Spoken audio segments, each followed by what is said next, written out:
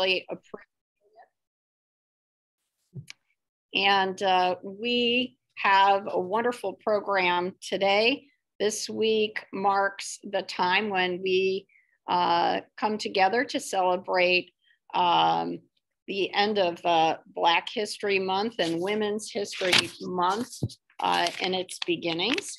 And while many of us celebrate Black history and women's history for over a month span of time, this moment of crossover, I think, is important when we nationally recognize the contributions of Black women. And we are so delighted to be joined by some amazing panelists.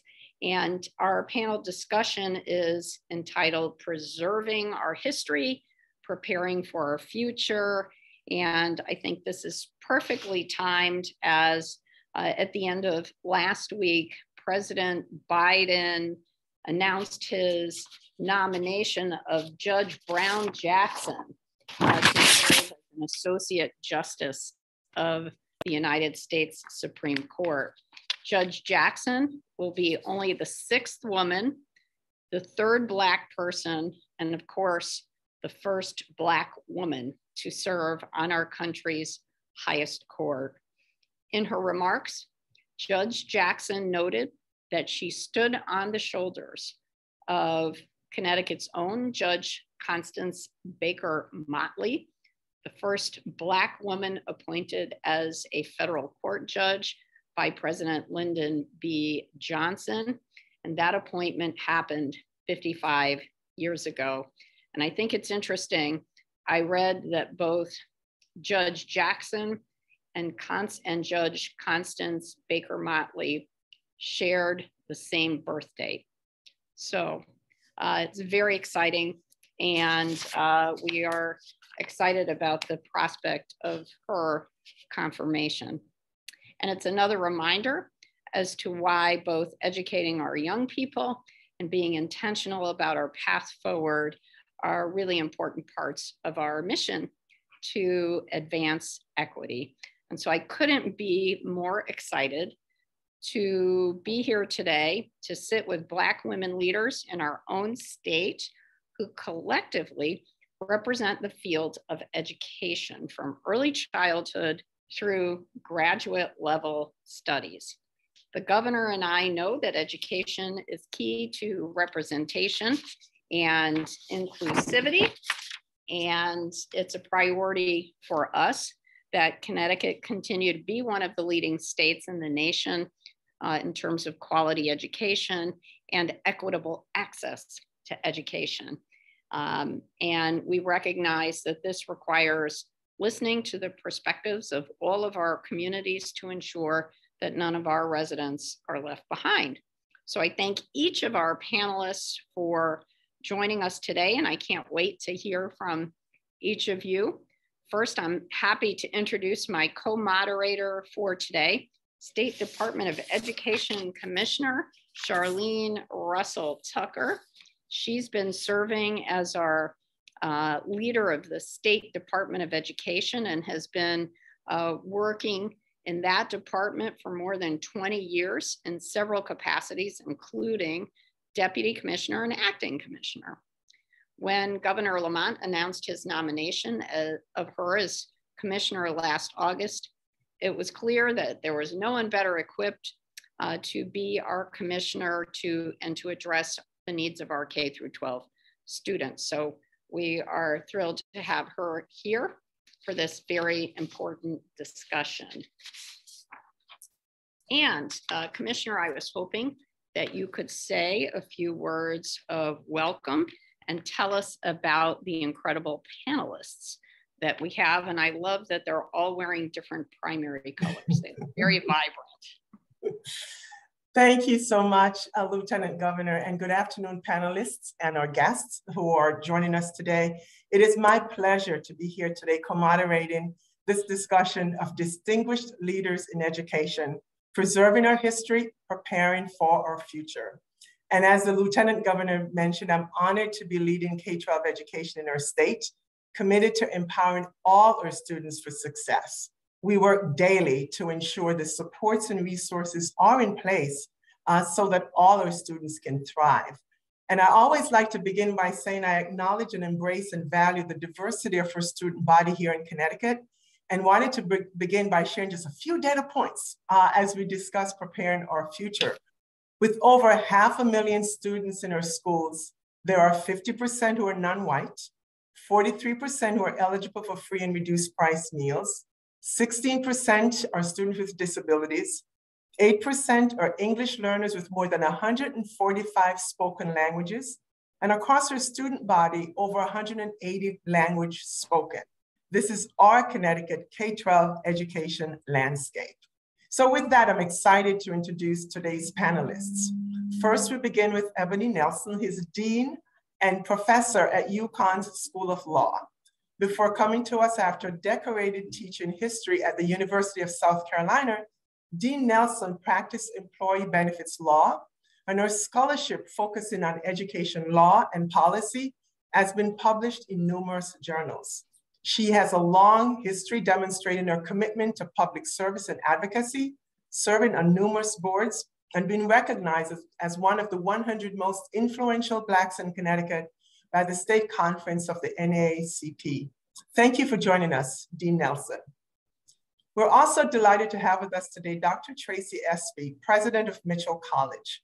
President Espy's resume details her commitment to serving diverse populations, from her current service on the Governor's Workforce Council to her appointment to the Network for Vocation and Undergraduate Education Advisory Committee of the Council of Independent Colleges and Universities. Through these efforts and many more, President Espy showcases her commitment to engaging students and communities to improve outcomes for all. Welcome, President Espy, to our panel today. Next, I'm glad to introduce Cheryl Devonish, the Chief Executive Officer of Norwalk Community College.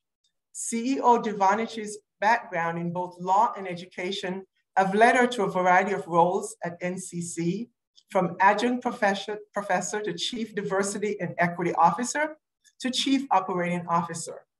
Through her academic, professional, and volunteer work, CEO Devonish remains committed to issues of equity, social justice, and partnership with community organizations to advance diversity and inclusion. Thank you for joining us, CEO Devonish. Looking forward to hearing from you today. And last but not least, I have the pleasure to introduce Rochelle Smith, Associate Dean of Diversity and Inclusion and Associate Chief Diversity Officer at the Yale School of Medicine. Associate Dean Smith comes to us all the way from Washington, where she founded the Washington University Diversity Pipeline Consortium for STEM.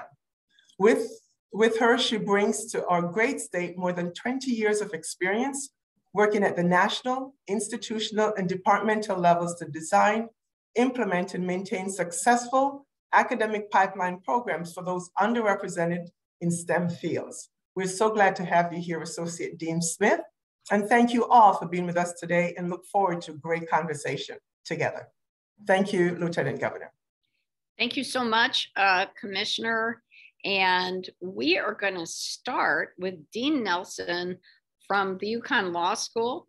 And if you're wondering what that beautiful building is behind her, it is not the Wadsworth Atheneum. It is the University of Connecticut Law School.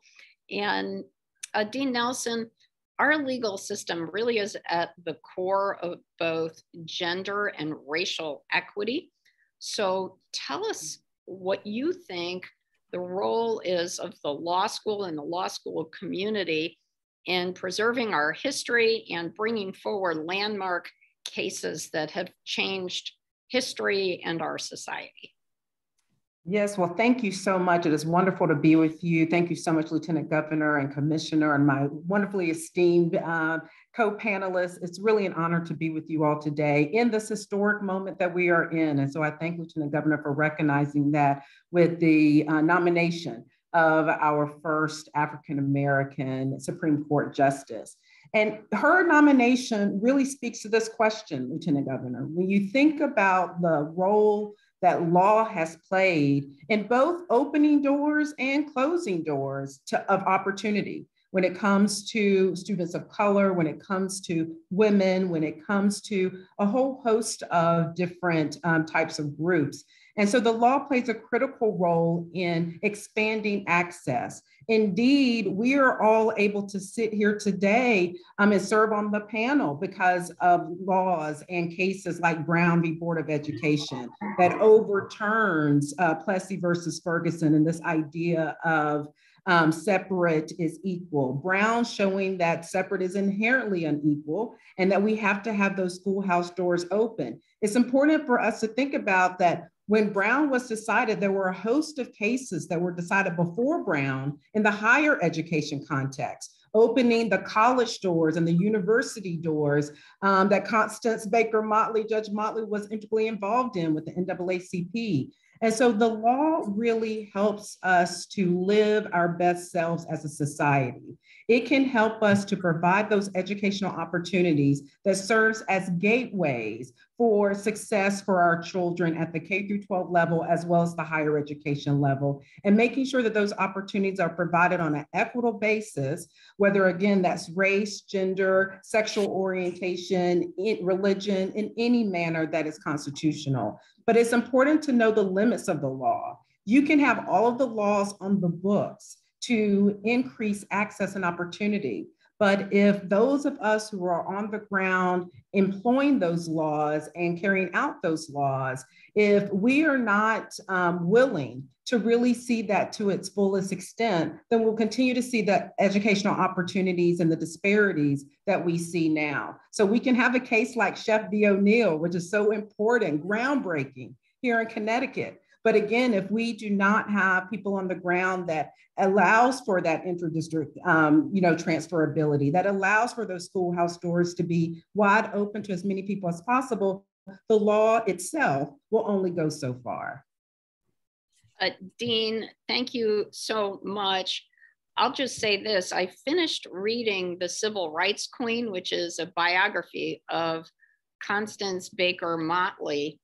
And the beginning of her story really starts in New Haven, and education is at the core of it because she was at the Q House in New Haven when one of the New Haven supporters of the Q House heard her speak, saw leadership and brilliance in her, and ended up paying for her college education and later her law school education, something that was probably way beyond the reach of her parents to do for her. So Connecticut has been a chief part in this story of women achieving in our court system. So thank you so much, Commissioner Russell Tucker. I'm going to let you ask the next question. Thank you, Lieutenant Governor, and thank you, Dean Nelson. I took away from that really education being a gateway of success, something that I'm going to hold on to. So thank you. So CEO Devonish, you're up next. I wonder if you can tell us about your students' interest in the history of gender and racial equity, including its relevance in current events, and what kind of resources and opportunities are available to them at NCC and otherwise in the Connecticut State College and University system. Absolutely, Commissioner Russell Tucker. And I have to echo Dean Nelson's sentiment. It is really an honor and a privilege to really sit on this panel with such esteemed panelists. I think that there is a great deal of student interest surrounding not only racial and gender equity, but social justice across the board. And I think really to understand that it may be helpful if I share like a little bit of snapshot in terms of who, our students are. We have an amazingly diverse student population. Our students come from over 87 countries. They speak over 54 languages. 42% of our students are first generation. 69% of those students identify as non-white. 40% are Hispanic, and 60% of our students are women. And so, you know, one of the things that really stood out to me recently about our student population was also that our students are working over 30 hours a week in addition to attending class, because they are, you know, required to contribute to household expenses. Sometimes they're the sole caregiver for children, parents, siblings. And, you know, as we saw the pandemic beginning to unfold, one of the things that really stood out to me was, you know, our students were out there on the front line, and in a variety of ways. They were in essential working positions. So that could be working in the supermarket, stores that had to remain open, but also out in healthcare facilities. You know, our students were out there participating in making sure that tests were available and COVID tests were done, but also distributing the COVID-19 vaccine. And so, you know, I think that our students, just because of the communities that they represent, they know firsthand about some of the disparities and the equity gaps that exist, I think not only in education, but also in terms of representation in the workforce. So this is very personal to our students because it hits them directly, or oftentimes they're seeing it in their communities. It's hitting their families. And oftentimes if you speak to a community college student about why they decided to continue their education and pursue a degree at NCC or transfer, go into the workforce, it's oftentimes connected to social mobility for their families, because they have seen kind of the impact of what happens when we are not, as a community, building generational wealth. And so these issues are very, you know, near and dear to our students. Again, the work is very personal to them. At the college, you know, there are a variety of ways that students kind of engage in this work. Some of it happens in our student groups and our student organization.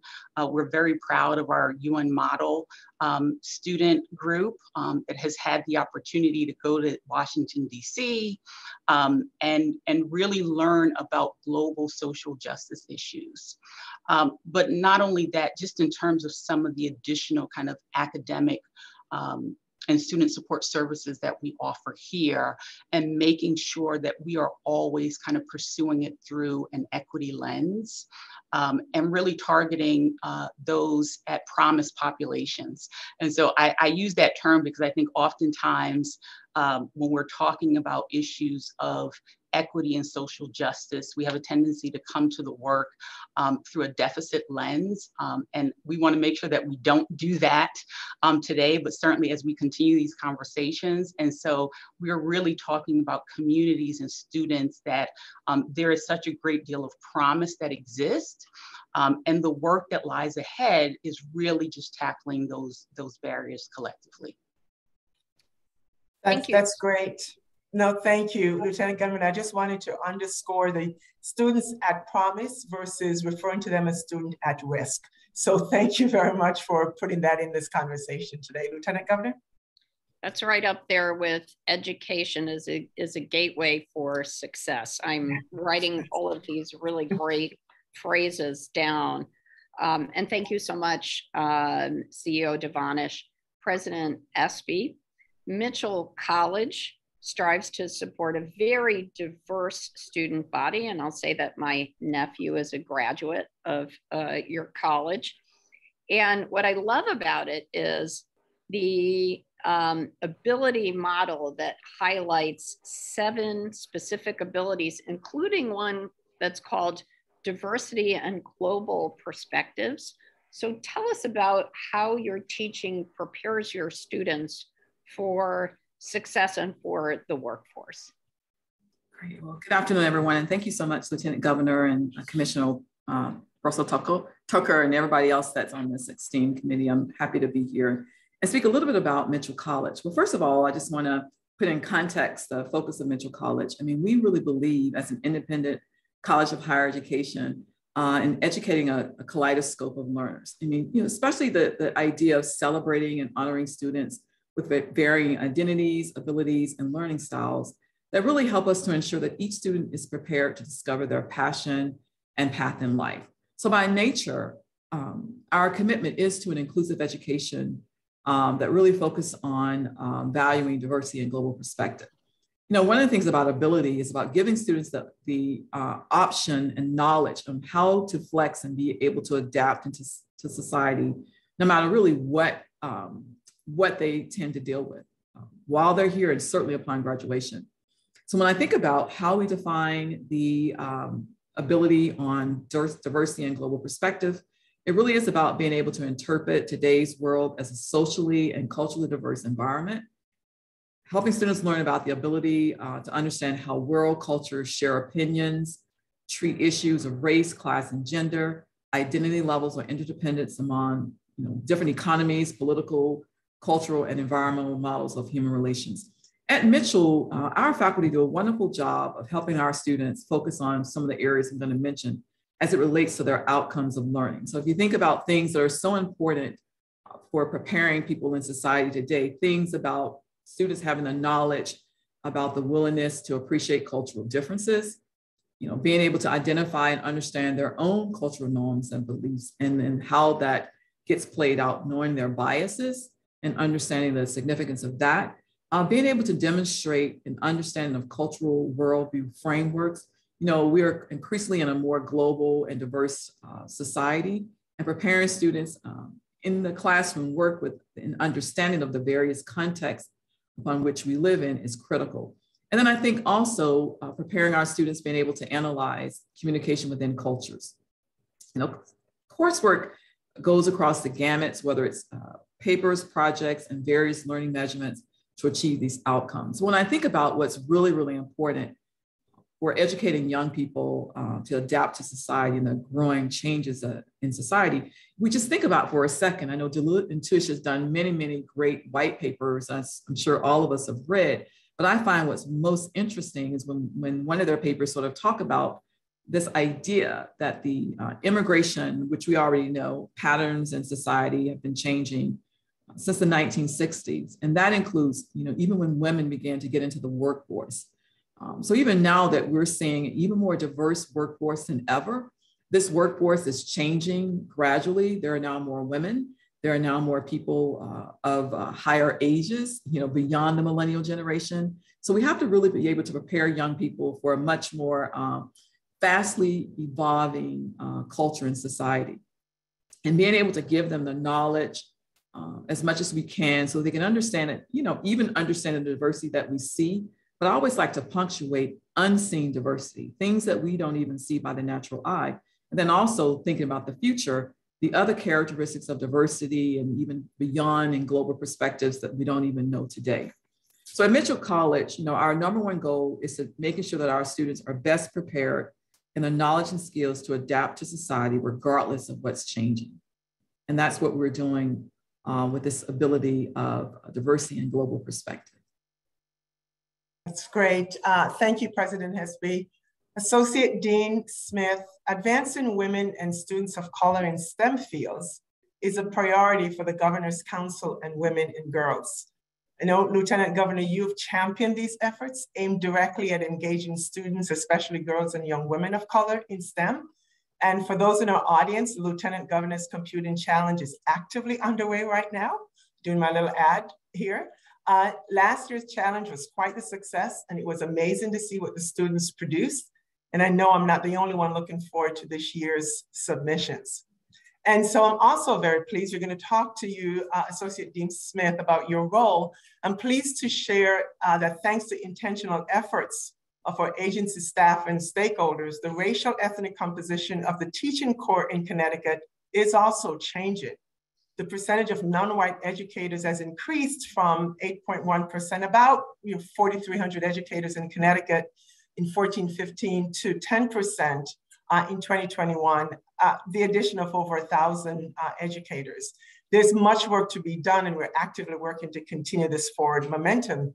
However, speaking of recruitment, Associate Dean Smith, part of your role as Associate Dean of Diversity and Inclusion and Associate Chief Diversity Officer at Yale School of Medicine is to develop recruitment and retention programs aimed at graduate students.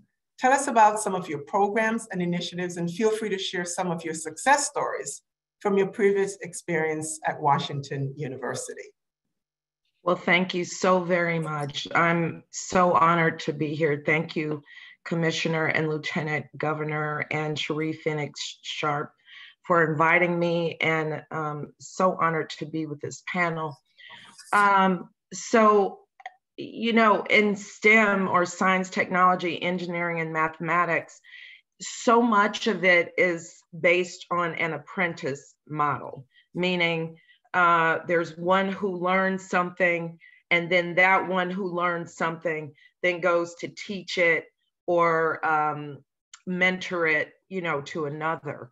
So if you think about historically who's been excluded from those careers and from those professional experiences, it really does speak to, you know, the difficulty, as we all on this panel know it to be, to you know, open up the pathway and the pipeline for individuals who have been historically excluded and historically underrepresented from those careers to get through. So one of, you know, sort of the tenets of the work that I do is to develop proxy or surrogate experiences for those hours around the dinner table, you know, talking about these careers that some have never gotten. You know, providing experiences for them to feel like they belong into a career. You know, it goes a long way to tell somebody who, you know, they are from a background, whether it's their first generation college, or they are from a limited income background, or they are a person of color or a woman, et cetera, queer, living with a disability, that, hey, I see you in this career. I know that you would do great in this career. That goes a long way. That stays with someone. So the efforts and initiatives that I've been involved with has really had that theme run through them. It's been dozens and dozens, but I'll just talk about a couple here. One in terms of graduate students is inviting HBCU students to our institutions, you know, to really take a deep dive into what does it mean to be a scientist? What does it mean to be a doctor? What does it mean to be a physician assistant, et cetera? And then also bringing in their advisors, their undergraduate or high school advisors, because we know that those individuals see hundreds of students throughout their career. And, you know, so it's not just the students that we're targeting and wanting to serenade, if you will. It's those advisors that mean so much to them and that they trust. And those advisors want to know that they can trust us as institutions to have their students handed off to us to help them throughout their careers. Over the time that I've been doing this at two institutions, like Commissioner Russell Tucker mentioned, at Washington University in St. Louis and now at Yale. Earlier in my career, my summer research programs involved the parents. So we would bring in undergrads to do 10 weeks of summer research. We would pay them because you have to buy students typically out of their jobs, any job that they would get over the summer. We'd bring them in. And then at the culminating event, we would bring in their parents to witness their students speaking in a way that they had never heard them speak on topics that they had never heard them talk about, you know, this research thing. And we also had workshops and modules for the parents and the siblings of these students to talk about what does it mean for your child to go through this career and how can you help. So we also have I've also been a part of starting affinity groups, because there's this delicate balance when you have individuals from historically underrepresented backgrounds going into historically and predominantly white institutions. Sometimes there's a culture shock. The climate is not always warm, you know, given your best efforts. And, you know, just bringing them in to have that affinity experience sometimes can help them go on in their career training. I also want to talk about outreach to high school students. I've been involved with the Young Scientist program in St. Louis, whereby graduate students would reach out to the teachers and high school students and bring them in to do research over 8 weeks, pay them, give them transportation, and then they themselves would do a research talk at the end. But it's just so many things that we can do that need to be done. It's all hands on deck. So we really have to involve, you know, not only the students themselves, but, you know, their advisors, their mentors, to understand that the intentionality around bringing them through this pipeline, through this pathway for them to persist to the other end. That is great. And you'll be getting a phone call so we can have further conversation as we continue our efforts here as well. Lieutenant Governor? Thank you so much, Associate Dean Smith. And we're going to go to Dean Nelson. One of the very strong priorities that the governor and I have had is to nominate very diverse classes of judges. And we know that having a judicial branch that looks like our state is critical. And we've just nominated 22 people to the bench, exactly half of them women. And one of them is my general counsel, Cherie Phoenix Sharp. And we're very excited about that. But what can you tell us about the importance of having a diverse faculty and administration in law schools so that we can encourage more diverse attorneys to join this important profession?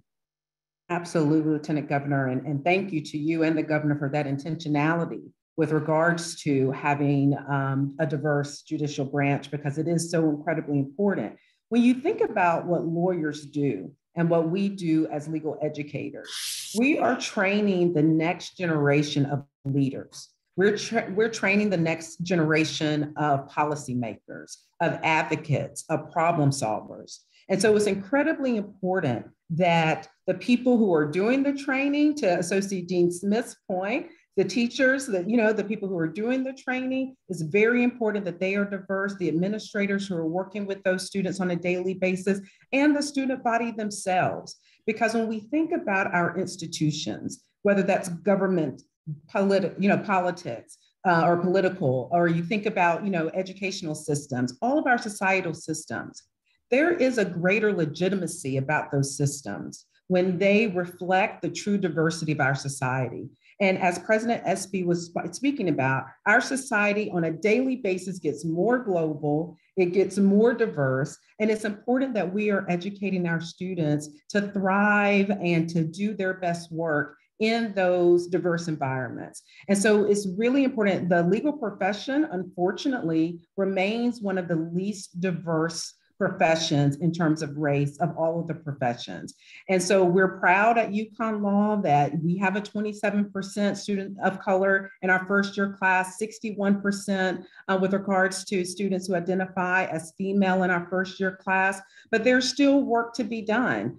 We had 4-5 year history of an absolute flat line, particularly with regards to our African-American enrollment of only 4%. And when you think about, again, the demographics of our state, the demographics of our country, that 4% really was too low. And so I'm proud that we're able to increase that, and we've been able to increase that up to 8%, 9% in this incoming class. But again, it's not just important about getting students of color here and faculty of color here and administrators of color. It's about the experiences that they have when they're here, to the climate piece that Associate Dean Smith talked about. That is just as important, to make sure that our students and faculty and staff are not just surviving law school, but thriving through law school so that they can be those advocates and they can bring that diverse perspective.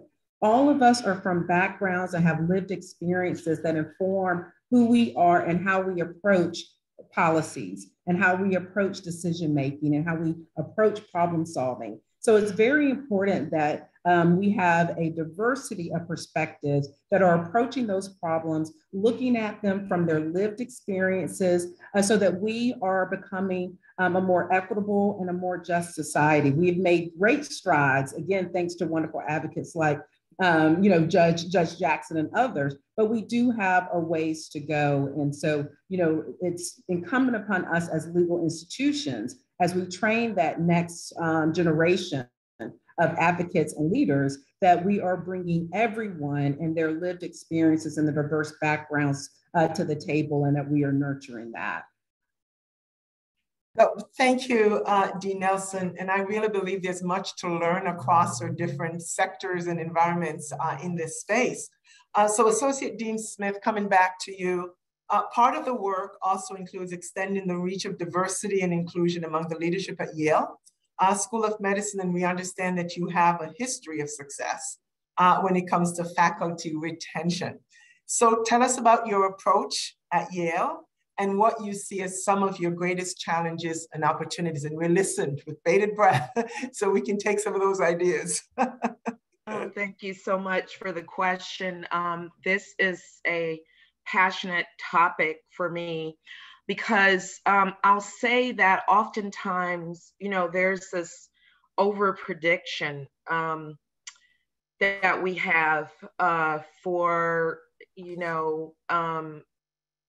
all faculty, and especially faculty from historically underrepresented backgrounds to, you figure once they, get their advanced degree and they're selected for, these faculty positions, and, they just sort of go with God and they'll be fine and they'll get tenure and they'll, et cetera. But individuals who are new to a space need shepherding.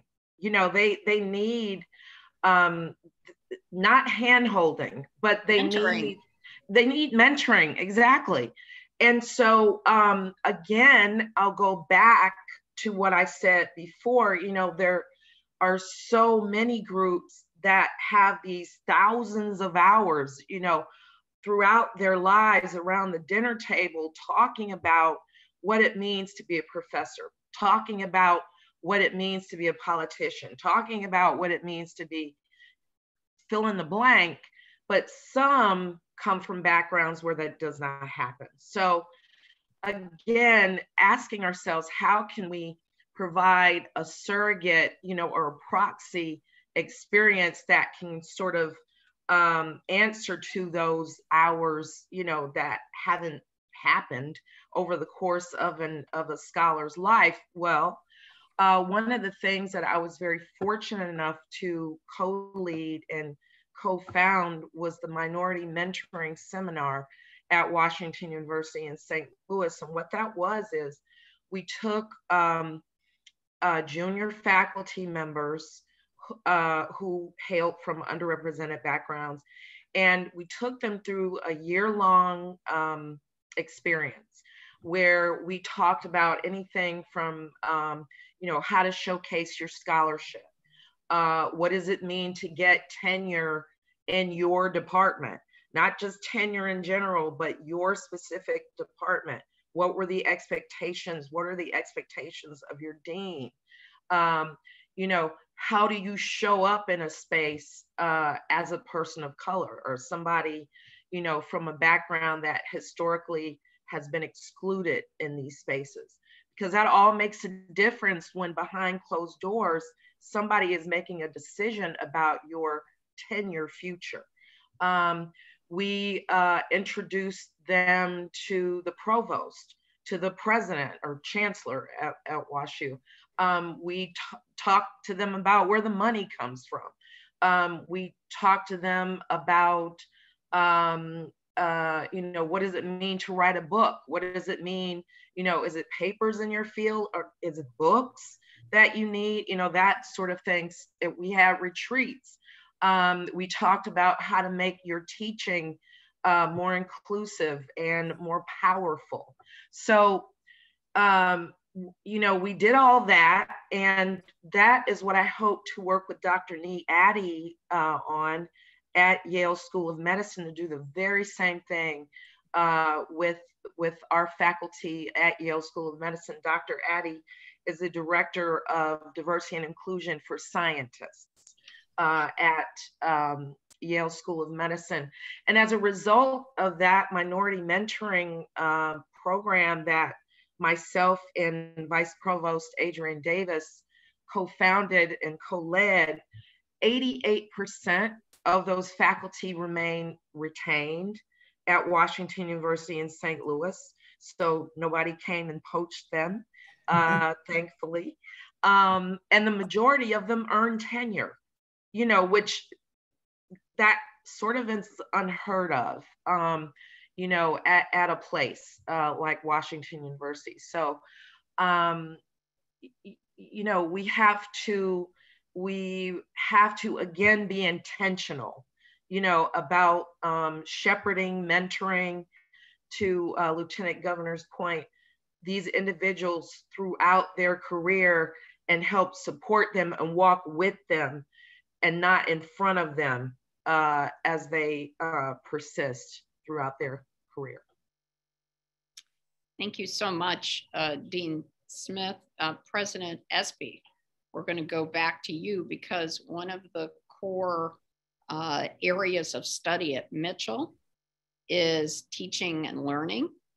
And you even offer a certification in early childhood education, something that during the pandemic, we truly came to appreciate how precious those early childhood education spots are, because we had so many childcare centers and home-based businesses close their doors.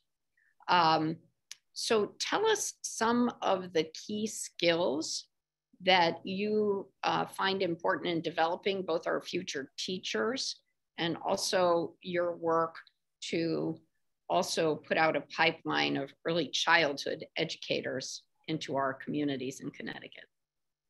Thank you, Lieutenant Governor. I mean, you're absolutely right what you said about teachers in general, but especially early childhood educators. It's certainly something that is very well respected.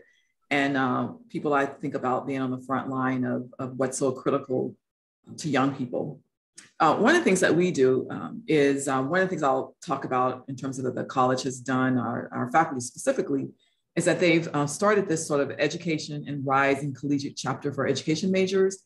And this chapter is sort of associated with a national model in line with Phi Delta Kappa, sorry about that, which means to prepare the next generation of teachers with a special attention focused on supporting and encouraging students of color to enter the profession.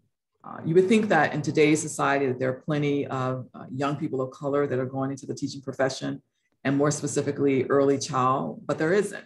And I love how we've said a couple of times, different panelists on this and during this time, about sort of the shepherding and the mentoring that needs to happen in order to sort of get people to move in a certain direction. And that's what we're trying to do here at Mitchell.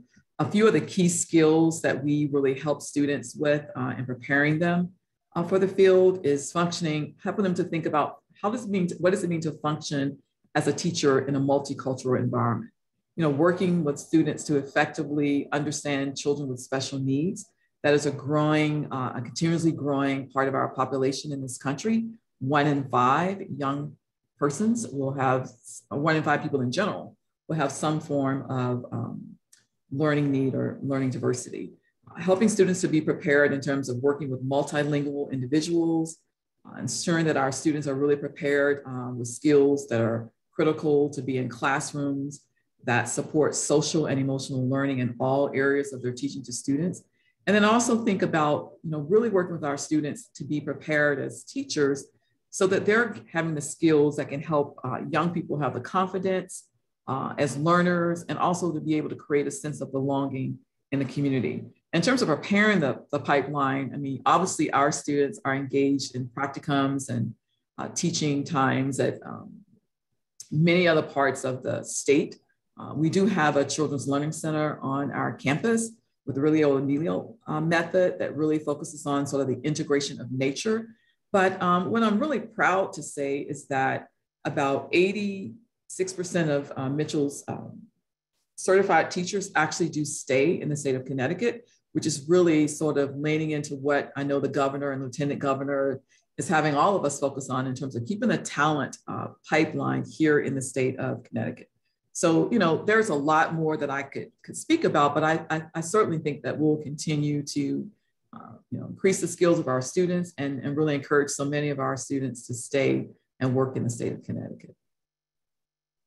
That is great, President Espy, and I love the way you talk about the diversity of our educators and what they need to be prepared for. It's one of the reasons I always set the table with the diversity of our education, or educate our students in our state, which is so critically important because we have to keep that in mind. So thank you very much. CEO Devonish, community colleges offer a range of continuing education and workforce development opportunities for a diverse population of students. Can you tell us some of NCC's outreach efforts and the impacts of some of these programs on creating gainful employment opportunities for our residents? Absolutely. I think, it really goes unsaid that community colleges are really critical to the development of the state's workforce.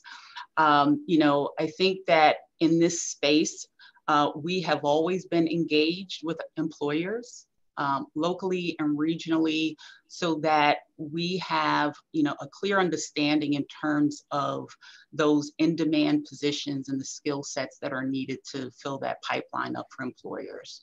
But one of the things that, we've really focused on recently, because I think it's really critical coming back after COVID, is really the intentionality and being very strategic, not only in our partnerships and our engagement with employers, but also really including our nonprofit partners as well in that work. We recently hosted at Norwalk a workforce convening, and we essentially brought together the employers, educators, and that's not only at the community colleges, but also our K-12 partners as well, since we're talking about those really critical pathways. And then our nonprofit partners that are really on the front lines doing the work in terms of providing the wraparound support services that we know our students need in order to be successful, right? So for example, some of those organizations that are providing the childcare subsidies so that our female students can get back to work, and if they need some assistance in terms of childcare, they can get that. The housing subsidies that are available, job coaching. One of the things, I think Dean Smith, you mentioned was it really is all hands on deck. And I think that is, something that I really want to stress because, although at the community college, we are really engaged in this work, we know that we can't do it alone. And so it's really about convening all of those in this space to really support students so that they can be successful getting back to work or even upskilling if they're deciding that they wanted to shift from one career pathways to another career pathways. We recently piloted an accelerated program because we know we're hearing from employers that there is this demand and they need workers as soon as possible to fill some of these critical positions, especially in healthcare. Our hospitals are really struggling. And so, we've been meeting and hearing directly from them, what are those positions that you need filling? What are the skill sets? And then using our nonprofit partners to help in the recruitment, and then providing the workforce training. So we were able to get a grant through the Department of Labor, Strength Means Community. It's a 5-year grant for $2.3 million. It involves 5 community colleges, really to build capacity for some of these accelerated programs. So we've done it, for example, in our CNA program, our medical assistant program. And so, we know that that is really making an immediate difference because we see the job placement rates. Going into some of these kind of convenings, what we're looking for employers is really to commit to, a job as soon as these students finish. And they are certainly up for the task because they know that they have a need as well. 85% of the students that went through the accelerated CNA program, after they passed their credentialing exam, they immediately had employment. So it's certainly making a big impact. We continue to utilize our community partners to identify those kind of populations that may need some additional support or displaced workers due to the pandemic.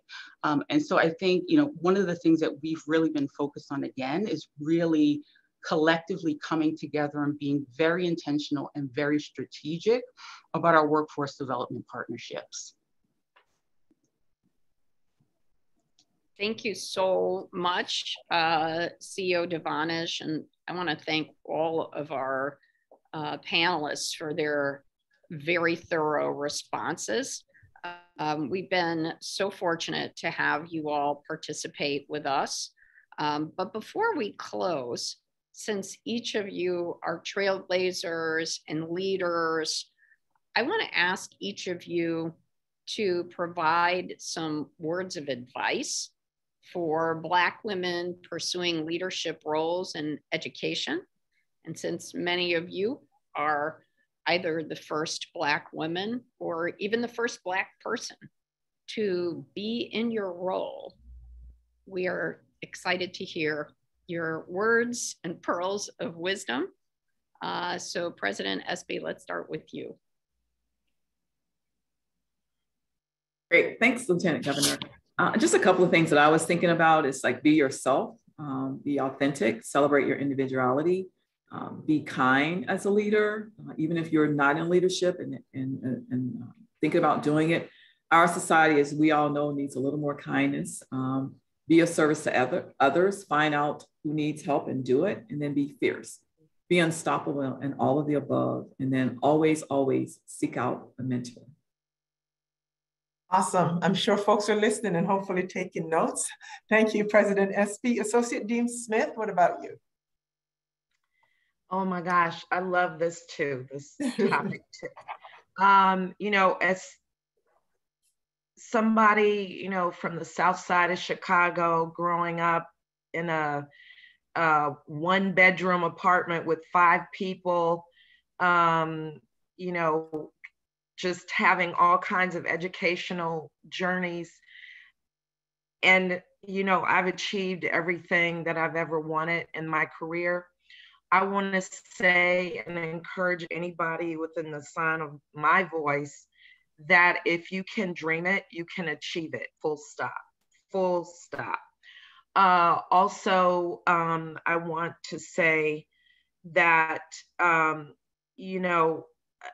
in terms of the recruitment of individuals in education, in STEM, whatever area of education, the relationship comes first. So build a relationship with the individual that you're targeting your program to or your efforts to, and the people that they love and that they trust. Build that relationship, and then show them how you can support them on the other end, and they will come. They will come. But yeah, I just have to say ditto to what Dr. Espy said. Just and also women who've achieved some things, tell your story, you know, to others who reach back and get somebody else.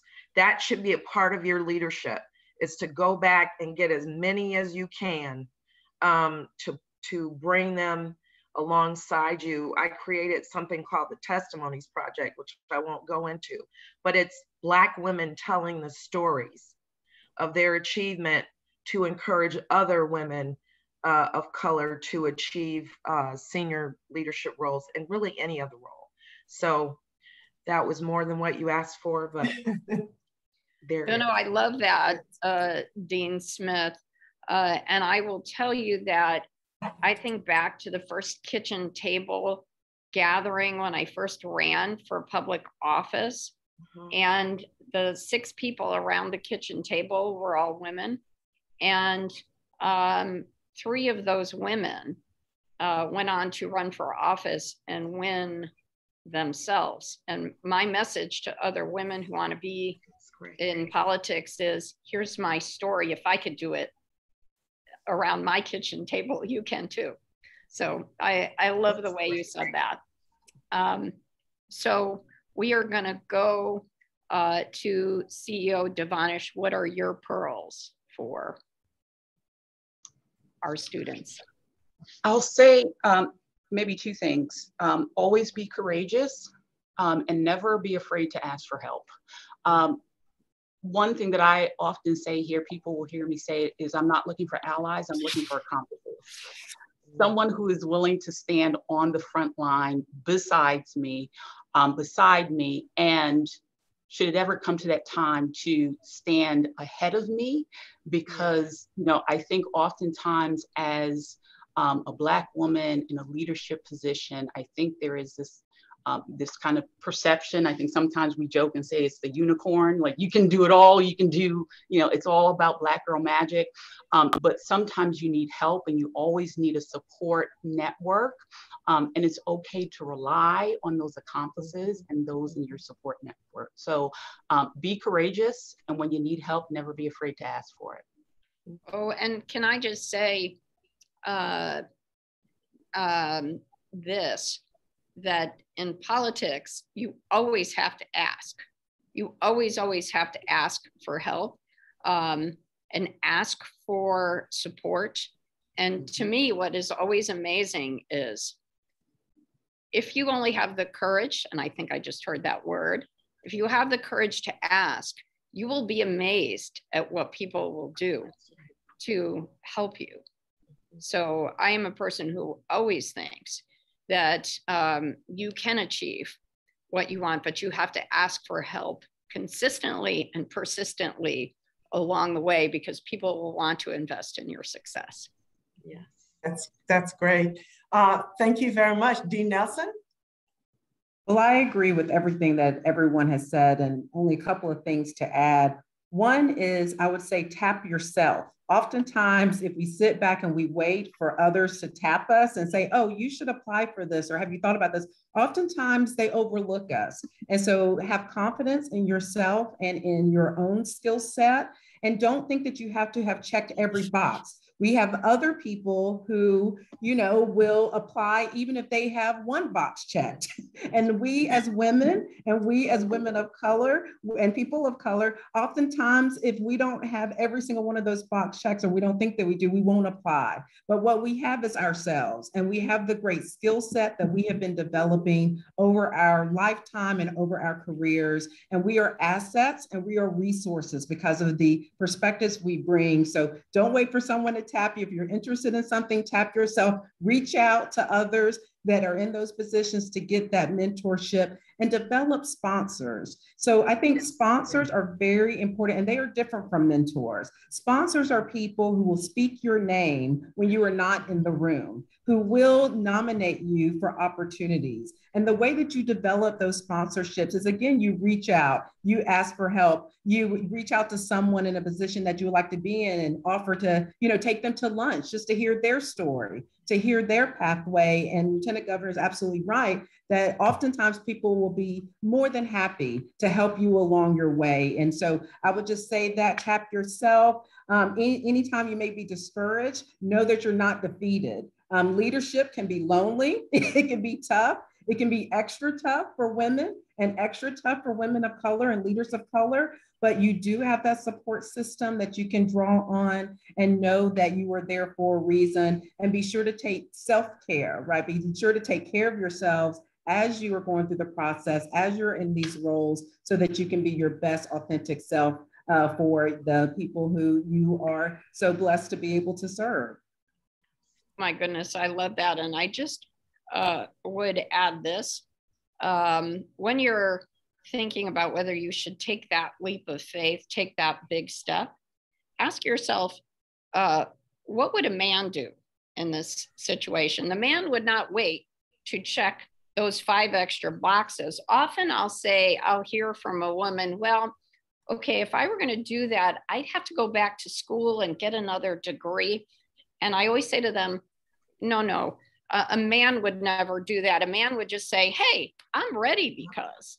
So I love what all of you ladies have said. And Commissioner Russell Tucker, you are our resident leader in education here in the state of Connecticut. And if you thought you were going to get out of this panel without providing some words of wisdom, you are mistaken. So we're going to let you have the parting words here. Thank you, Lieutenant Governor. And you made it, give me the hardest job, because for all the things that were already said, you know, the mentor, the sponsor, you know, tapping yourself, all of that were things that I was going to share, you know. So I would just add with saying, you know, when you find your passion, stick with it, right? You know, just stick with it and do your level best. Yes, there would be discouragement, all of those things along the way. But when you know that you know, right, that this is where you are and this is where you belong, you just continue to go at it. The mentor, we've talked about, that's critically important. The sponsor, the person that's going to make sure your name is dropped in the right places, really critically important. And so I wish we had time just to talk about that. Maybe that's the next thing we'll convene to talk about, so we can share our testimony, you know, our stories. But this has been such an awesome time together. I know this is recorded, and I hope that this can be shared in spaces with our students and just other women just wanting some inspiration from this kind of a conversation. So thank you very much for allowing me, Lieutenant Governor, to be part of this and with this dynamic women. Absolutely. So to our panelists, thank you all so much for sharing your insights. This has just been incredible. We appreciate it. And to all of the folks who have joined us, thank you. And just keep an eye out, because the Council on Women and Girls is going to be continuing with our series of panels of women leaders. So we will keep you informed about the next forums that will be in the pipeline. And thank you, as always, to our General Counsel, Cherie Phoenix Sharp, for helping us put this together. Thank you all so much. Thank you. Thank you so much. Bye-bye.